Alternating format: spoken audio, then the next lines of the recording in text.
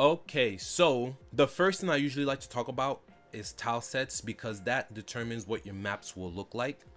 So if you go over to tools, database, or F9 for the shortcut, if you go down to tilesets, here you can pretty much create as many tilesets as you want, and each individual tileset can be used for different maps, right?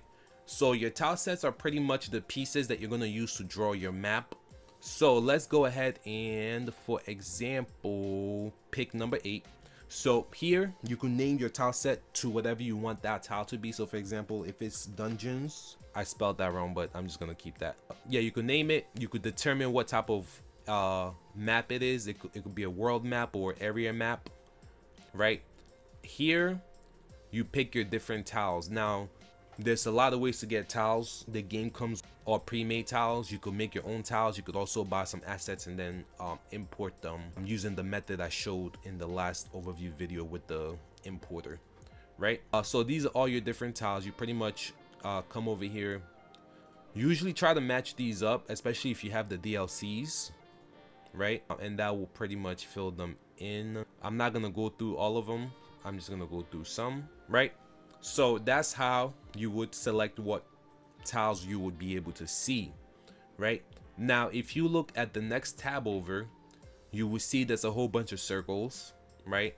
So those circles pretty much mean that you can pass through these tiles. Now obviously you don't want to be able to pass through the water, so you could either left click or right click to change these. So left clicking will cycle it left and right clicking will just cycle it back, right?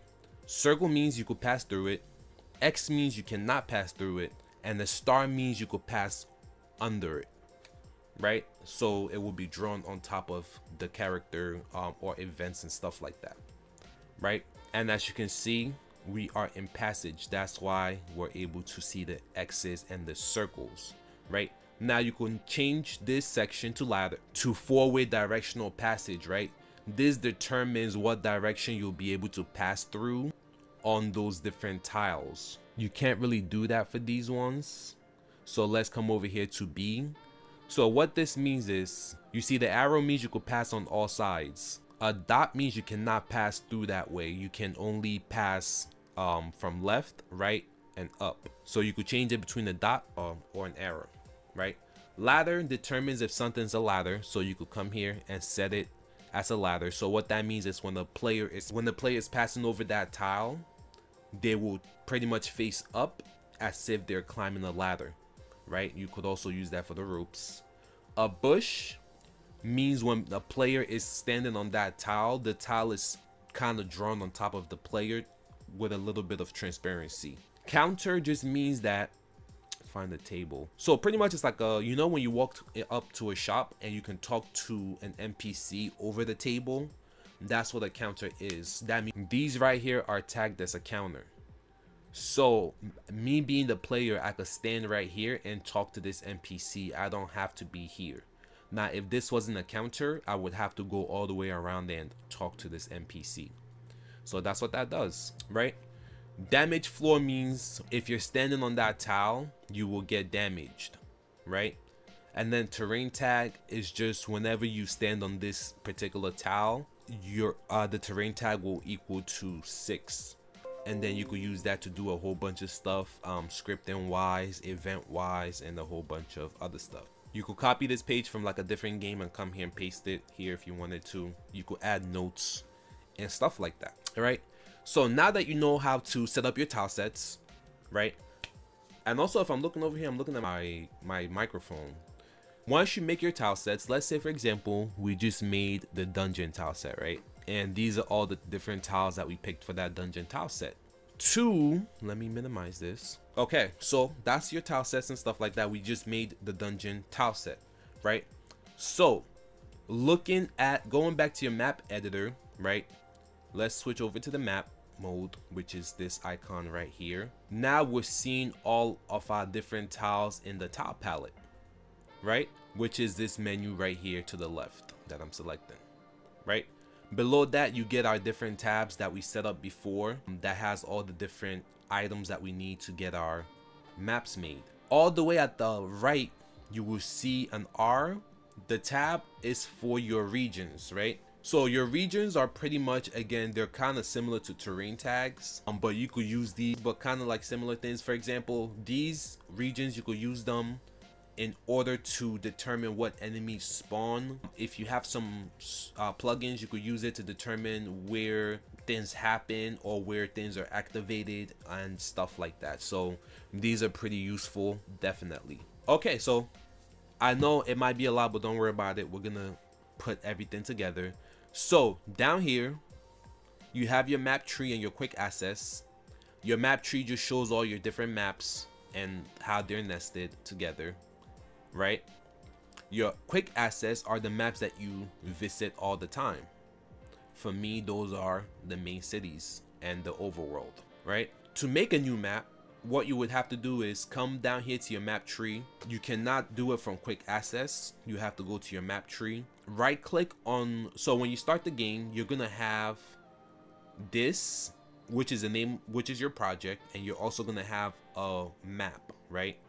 You could delete that map if you want to, or you could start working on that map. If you want to start working on that map, all you have to do is right click on the map, hit edit. It will bring up the map properties, and you could change all the different properties of the map if you want to work with that map, right? If you want to make a new map, you could go ahead and just delete it. Right click on your game project, right? You could also right click anywhere on your map tree, but depending on exactly how you want the map to be nested, you want to make sure you're clicking on the right map in order to make a new map, and I'll explain that to you, so just bear with me. So let's make a new map. Call this tutorial map, right? So with the map properties, you have your general settings. Your general settings pretty much include the name and the display name. The name is the name that appears here on the map tree. The display name is the name that appears in game when the player enters the map. Tile set is where you pick that tile set that we set up earlier. So let's go ahead and pick that. Remember, we said we made the dungeon. So let's pick that dungeon tile set, right? Width and height is how big you want the map to be. Tile wise, so it'll be 20 tiles high and 20 tiles wide. Scroll type determines whether if the map loops or not, and I'm gonna show you exactly what that means. So just we're gonna come back to the scroll type when I make the map, and I'll show you exactly what that does. Encounter steps is how many steps can the player take on this map before an encounter can happen, right? Auto play background, and I'll explain that later. Encounters is pretty much battles, so like an enemy being triggered. So like in Pokemon, when you're walking on the grass, the chances of the enemies appearing. Auto play background music, pretty much whatever background music you pick is what will play when the player enters that map. Auto play background sound, the same with background music, is the background sound that will play when the player enters that map, right? And it will continuously play unless you change it with events or a script. Specify battle back. So what this is pretty much is when you're having, if you're using the default battle system, right? This is the background of the enemy. I mean, this is the background of the battles that will happen on the map. So this is a dungeon. Let's find, why not? Let's use that. Demon Castle. Oh, I just seen Demon Castle. Yeah, it's a dungeon. Why not? So that's, so every time we encounter an enemy, the background for that battle will be that. Disable dashing means you cannot dash on this map. The player will be forced to walk, right? Now going down to the parallax background. Now this is where you set up your parallax. So for example, the images that display behind the actual map.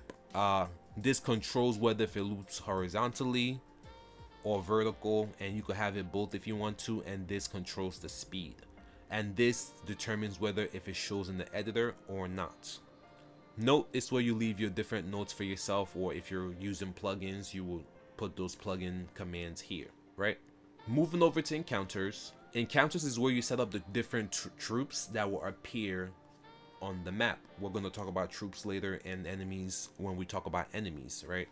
So you could, if you open up the troop, you could pick a troop. I don't really have any troops here. You could pick the frequency of it. So for example, if this one is 5 and this one is 9, then one with 9 has a higher chance of appearing, right? And then you could make it so this enemy appears on, this troop appears on the whole map or a specific region ID. And remember, we talked about those region IDs over here. So that's pretty much your map properties and how you set up a map. So I'm gonna hit OK. I'm gonna delete. Actually, I'm gonna delete this and come back to this when we actually talk about the troops.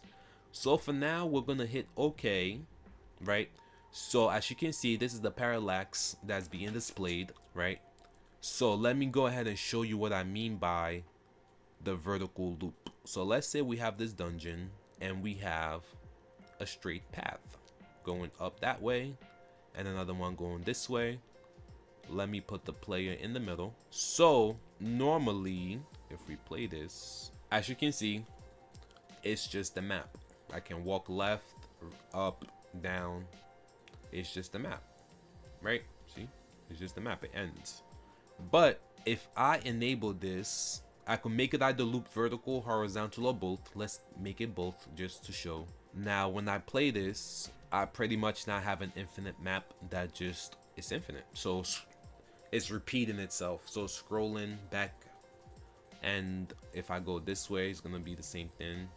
As you can see, even though I'm clicking right, it's technically left because that's where the guy is, right? So that's what that means. Now that you know how to set up the map, now that you know how to create a map and edit a map, let's go ahead and actually show you guys how to make a map, how to make a map.